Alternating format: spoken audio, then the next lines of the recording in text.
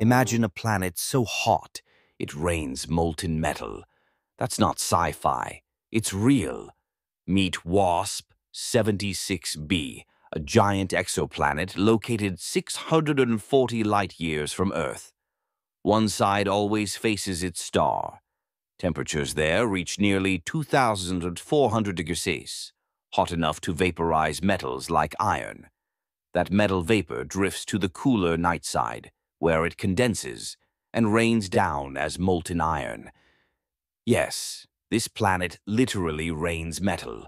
There are no oceans, no clouds like ours, just skies filled with evaporated metals, lightning storms, and extreme winds. WASP 76b is so strange, scientists call it a hell world. It's just one example of how weird and terrifying alien planets can be. The universe isn't just bigger than we imagined, it's stranger than we ever dreamed.